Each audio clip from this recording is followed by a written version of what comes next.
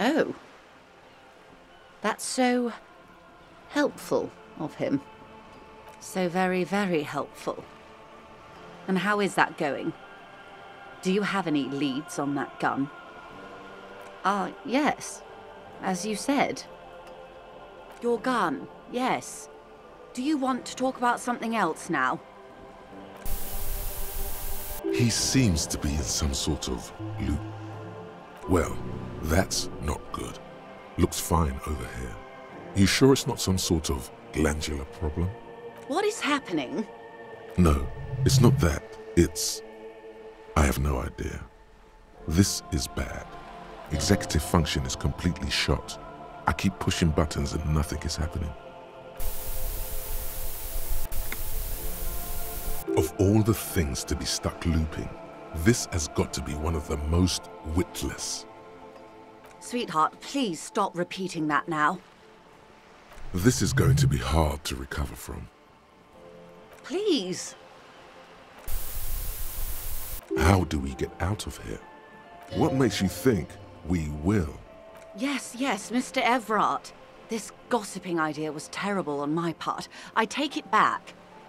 The woman scans her surroundings, as though a neurologist might magically appear.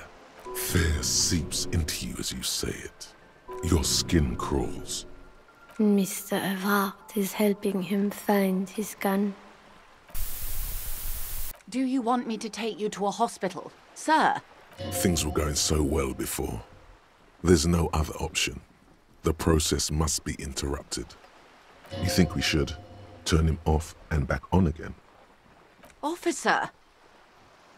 Yeah, we need to pull the plug. There's nothing else to do. Are you not afraid it'll kill him? Physically, he should be fine. Or at least no worse than usual.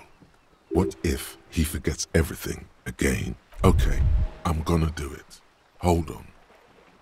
Detective! Is everything all right in there? No, not at all, I'm afraid. You seem to be caught in some sort of loop. Never mind the details. We've wasted enough time as it is. What matters is that you seem to have got out of it. Now, please ask me something else before it happens again. Something that, preferably, doesn't include the words Mr. or Evrart.